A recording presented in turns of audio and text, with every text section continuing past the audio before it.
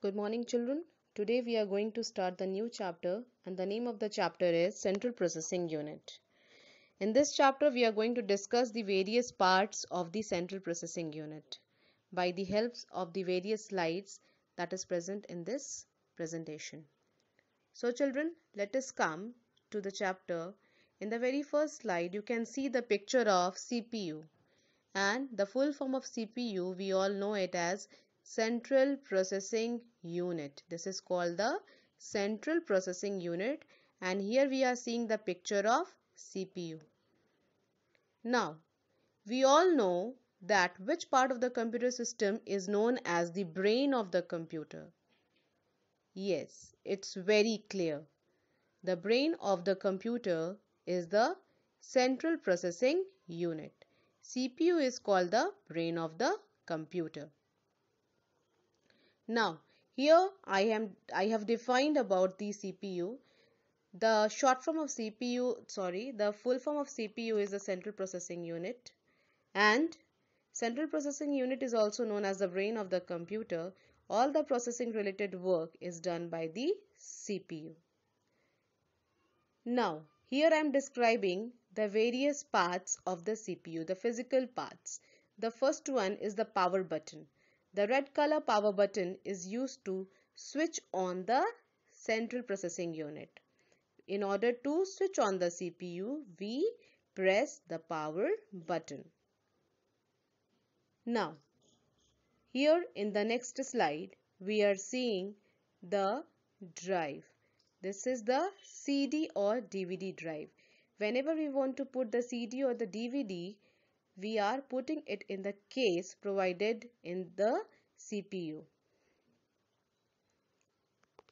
Now, this is called the USB port. USB port is used to insert the pen drives or to insert, that means to plug the keyboard and the mouse USB ports inside the CPU USB ports.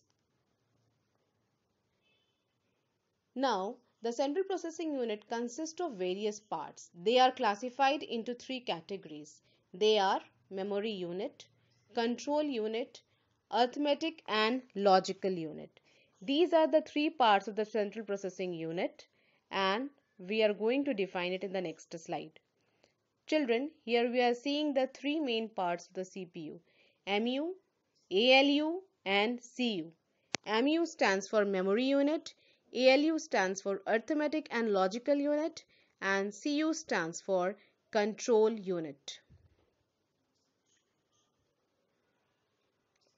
Now, the functions of the various parts of the CPU are: memory unit, it is used to store data and information in the computer system. Control unit, it acts like a traffic police which guides the data and instruction whether they have to go to the memory unit or they have to go to the arithmetical logical unit. And arithmetical and logical unit is used to do the calculations. Now, taking input through the input devices or storing in memory. This is showing the picture through which we are giving input to the computer system. And memory unit is used to store the data and information. Now, processing related work is done by the ALU. ALU is used to process the data and instructions. That's why it is called arithmetic and logical unit.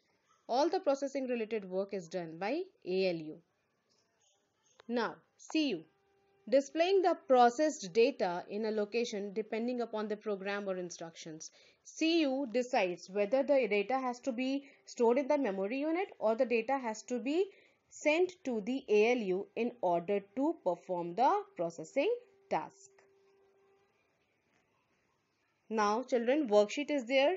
Write the full form of CPU. Which part of the computer is known as the brain of the computer?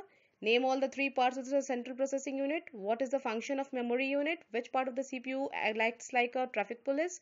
Which part of the Central Processing